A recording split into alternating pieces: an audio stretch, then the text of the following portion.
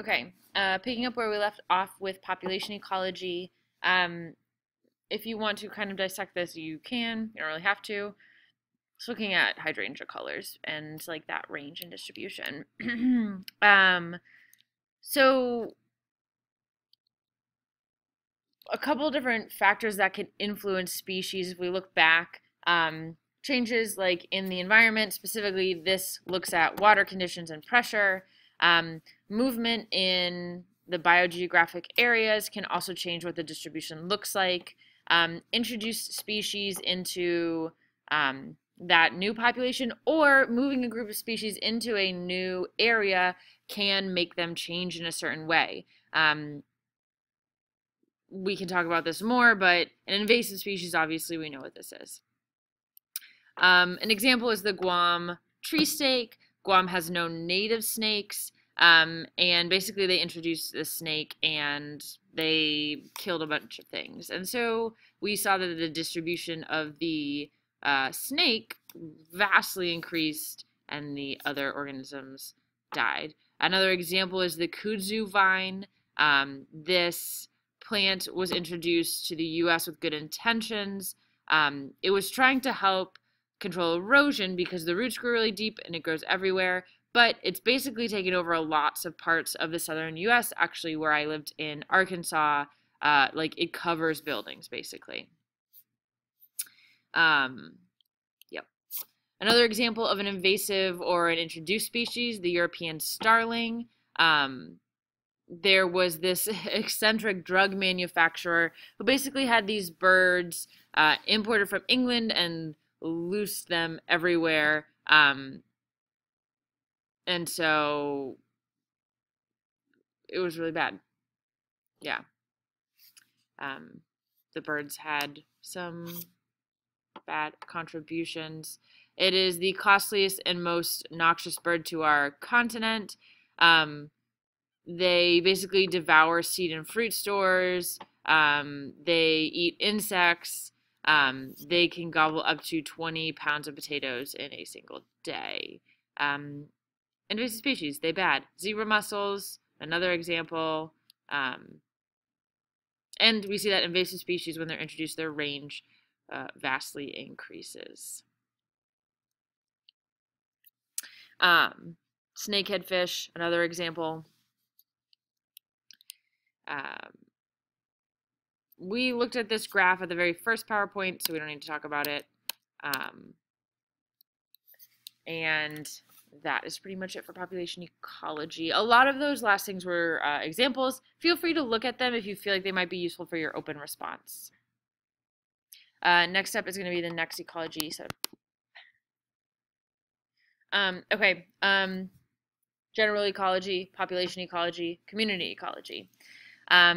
Community ecology is looking at populations that are linked by interspecific interactions. So they have to interact in some way, usually because they are in the same environment, and it impacts their survival and reproduction. When we look at a community, there's a bunch of different factors. A community is a group of species that live close together, or a group of populations, so multiple species living in an area. We usually see a dominant species that is the most abundant, highest biomass. Usually it's actually plants. We see a keystone species, not always the most abundant, but usually in control of certain things. So the sea otter, if the sea otter dies, lots of things die.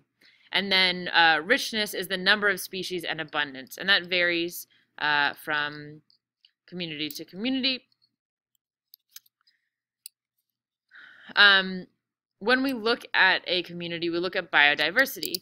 Normally, communities that have a higher biodiversity are more stable. They recover from stressors like fires and human impacts. They're more resistant to invasive species, like we saw in the earlier slides. Variety of species is a good thing. Species diversity is going to be species richness, so the number of different species, and the relative abundance, so the proportions of the different ones, right? If I have millions of one species and one of everything else, my richness is, or my diversity is still not that great because I want a large amount of each species and I want a bunch of different species. You can determine this for yourself. Again, more examples of species diversity. Hopefully we can tell the sea otter, we're starting to talk about keystone species and like predator prey. In this example, we're looking at the necessary evil of like orcas, killer whales. They keep the sea otter population intact. And so basically every link is important in the predator-prey relationship. Also, this is looking at the food pyramid, right? It is going to require a ton of otters for an orca to stay alive because we know that as we move up the pyramid, what gets lost? Energy is heat. And so by the time it gets to the top, it's not the best source of energy anymore. Interestingly enough, as of late, there have been less otters being consumed. Some fish populations have declined in recent decades. Shortage of sea lions and seals results in killer whales preying on smaller sea otters. The shortage of certain fish causes a decline in the seals and sea lions. And so normally they won't eat sea otters because of all these factors, they are starting to. Sea otters are really important keystone species. They play a direct role in kind of sustaining the environment. A keystone species is one that has a strong effect on the community. It is necessary for that community to function. The removal can decrease species richness and biodiversity. So for example, sea otters eat sea urchins, which compete with like a bunch of different organisms. Basically, they would kill off pretty much everything else. And so the sea otters keep the sea urchins in check, and that basically allows for everything else to stay really diverse. You can interpret this if you want to. We did it in class a long time ago. When we talk about how species relate to each other, we look at a couple different hypotheses. The individualistic hypothesis is a chance group of species is linked and distributed according to tolerance ranges for abiotic factors. So basically it's saying that the only reason that species live in a certain area is because of the temperature. What we know is probably more true is that interactive hypothesis states that not only do I end up in a certain area because of temperature or water, I also end up there because I want to directly interact with the other species, or I need something that is biotic from those species. Community compositions change all the time, which would indicate that that there's this like give and take in the biotic field, that it's not just the temperature that determines where I end up locating as a species. Some other factors that influence communities: disease, obviously, interspecific interactions, competition, predation, symbiosis. All of these things influence how large the communities are, where they live, stuff like that. Examples of what happens when we have competition or predation: defense mechanisms. We see Baitian, which is looking like a harmful species; aposematic, bright colors to warn; cryptic, to camouflage; Malarian,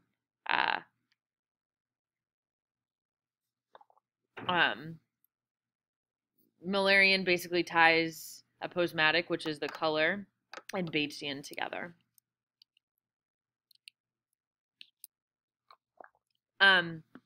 Something else to think about with populations is a niche or a niche.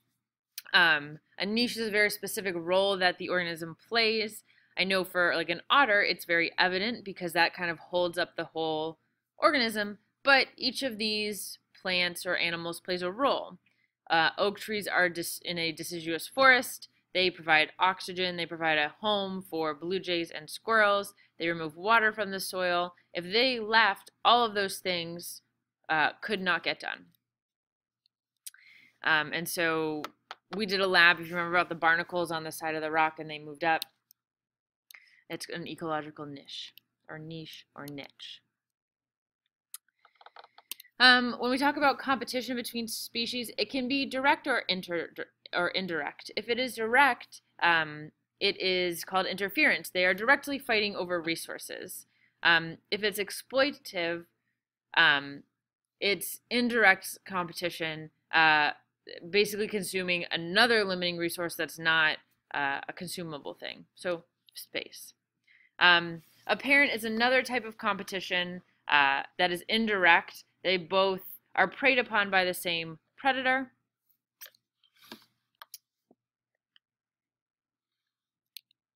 There's something called Gauss's law of competitive exclusion that states that two species competing for the same resource cannot coexist if other ecological factors are constant.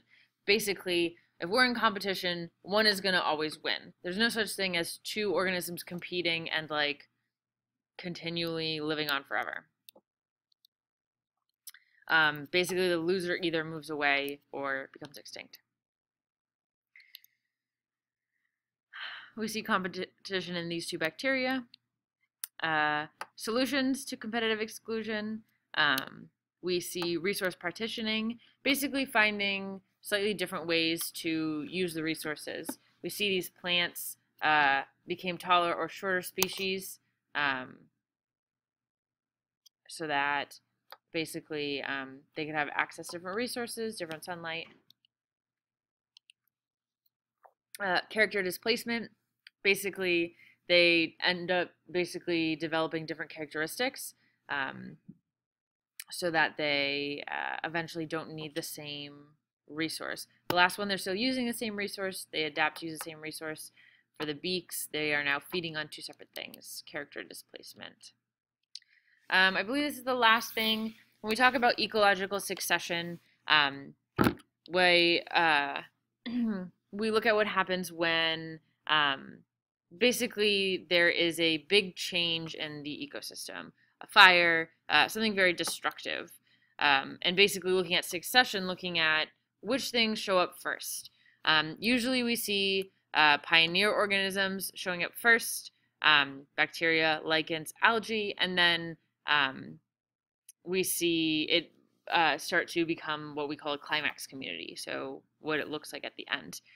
In a primary succession situation, there is nothing, literally zero things from a volcano or a glacier, no soil. Secondary is an existing community has already been there. It's all been destroyed. So there is soil. And so in a secondary succession, we see plants and organisms growing first. And primary, we're always going to see bacteria and lichens and stuff like that first. What's up, Moose? Okay. Last thing we need to talk about is human impact on ecosystems. Obviously, we reduce diversity, we create pollution, we disturb natural resources, introduce fossil fuels, change pH of water, acid rain, all of these things. We also release so much carbon dioxide that we are retaining a lot more heat in our atmosphere. Therefore, we have the greenhouse effect and global warming. And that is it. We will move on to the next video.